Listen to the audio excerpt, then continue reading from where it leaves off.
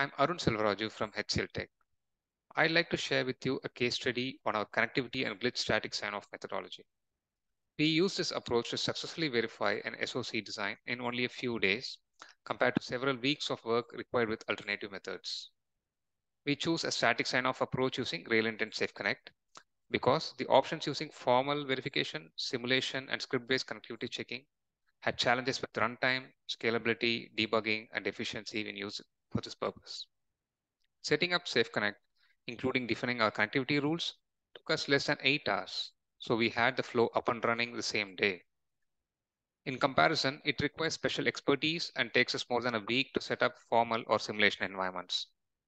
Further, script-based connectivity checking has capacity and speed limits and does not identify issues until later in the design. HCL adopted Real Intent Safe Connect for our early RTL and gate level netlist sign-off for both IP blocks and SoCs. Two of the tool's advantages are, number one, the rule definition process is easy. We can develop our own rules for our company, a specific project, or an individual. First, we define the path, sources, and destinations. Second, we define our connectivity and glitch checks, such as if a signal is driven or not, or glitch reaches a specific signal. We define and sign off the rules for each subsystem and then do the top-level rules.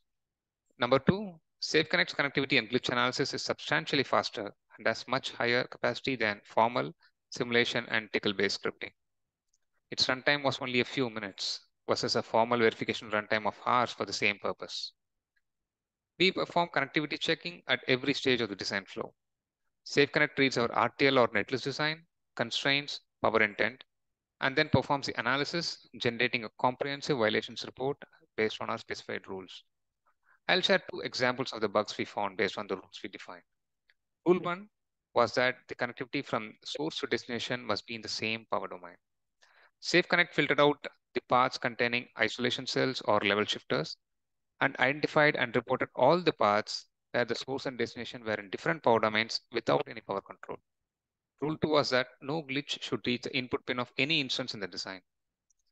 Safe Connect found and reported all input pins for which the drivers converged to cause a glitch in the design.